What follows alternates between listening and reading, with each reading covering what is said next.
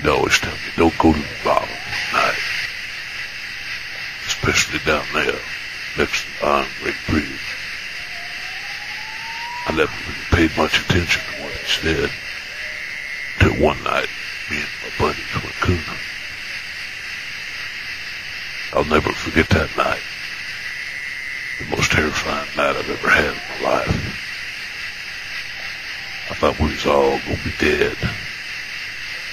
We wound up living, but only because our coon dogs let us back out of the deep swamp. I don't like talking about it much. Lost one of the best hunting dogs that night.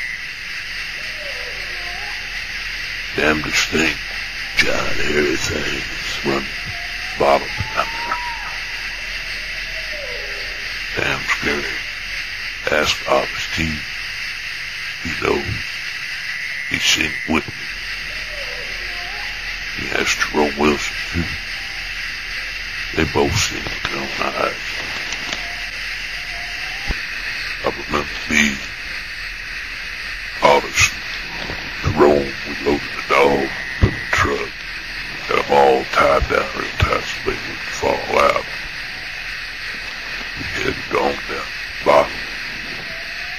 I remember we got there, the dogs were going crazy. There was some strange smell in the air. God, awful odor. I don't know what it was. Bad. Well, hell, we cut the dogs loose and we said hunt. They got on whatever it was. They got on the trail. There wasn't no damn coon either.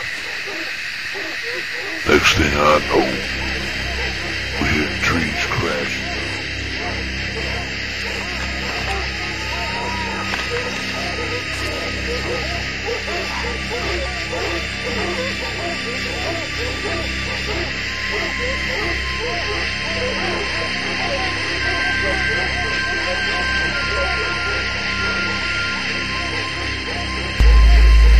Dog. Here, dog. Where you at, dog? You over here, dog. Come on back, dog. Get off that thing. Get off that thing. Get back. You know you see the dog?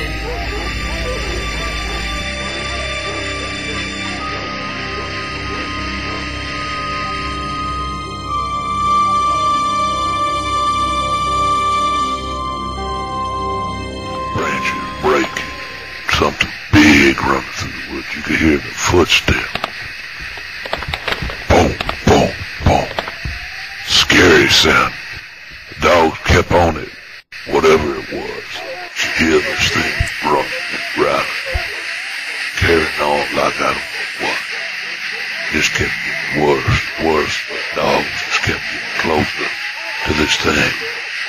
What happened next, I can't describe.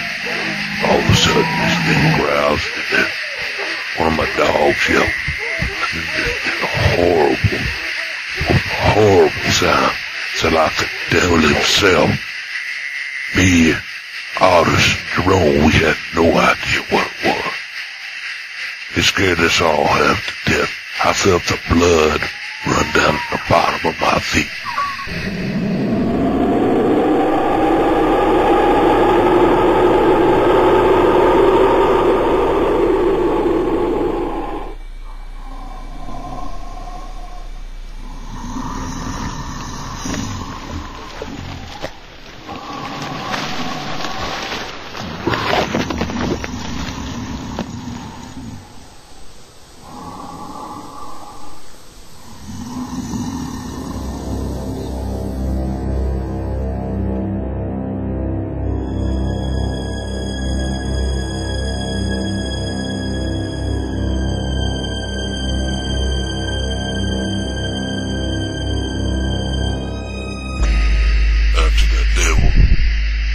Sound. What an awful sound it was. I looked over at Jerome, and Jerome had done laid down on the ground, covered his head with his jacket, and Otis T was looking like a little kid, a little child, hiding behind a tree, shaking. His eyes were as big as silver dollars. Then Otis done went sore with pain.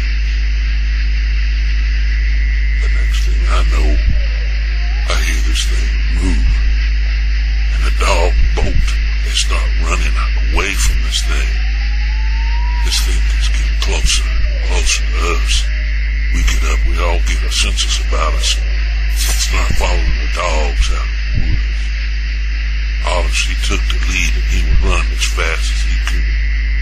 He made it past this big tree. And just when Jerome got to this big tree, this huge arm reached out and grabbed Jerome, lifted him up by the back of his coveralls.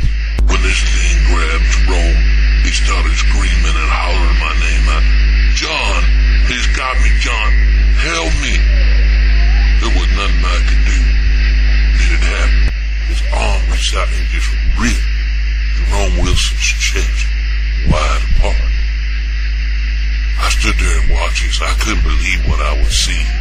I raised my rifle up and I shot at this thing. I heard the bullet hit, dropped Jerome and took off, running, making this terrible sound. I ran up to Jerome. He was just moaning there in pain. I could tell he was in pain. And I took my shirt off and I put it on Jerome Wilson's chest. Otis stopped, turned around and looked. He started running again and I'm hollering at him. Otis, get back here. We gotta get this man out of the woods. He's gonna die if we don't. We carried on. Otis come back and we picked him up and we put Jerome right between us and we drugged Jerome Wilson out of the